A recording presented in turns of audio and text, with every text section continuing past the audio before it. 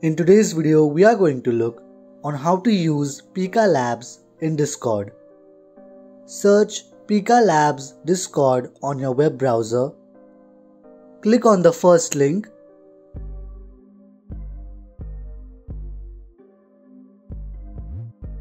Click on Join Pika. Click on Fun and then click on Next. Select your profession and click on Next. Click on Skip and then click on Finish.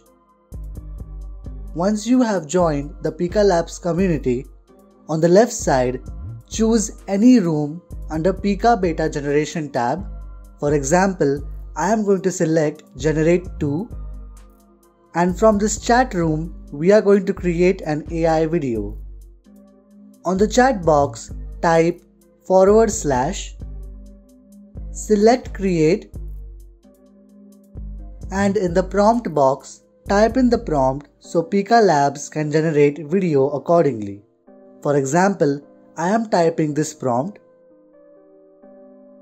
It is recommended to type a detailed prompt which helps the AI and makes your video much more smoother.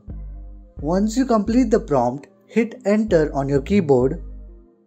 It will take a few minutes to create our animation. Once the video is generated, it appears here. Click here to play the video.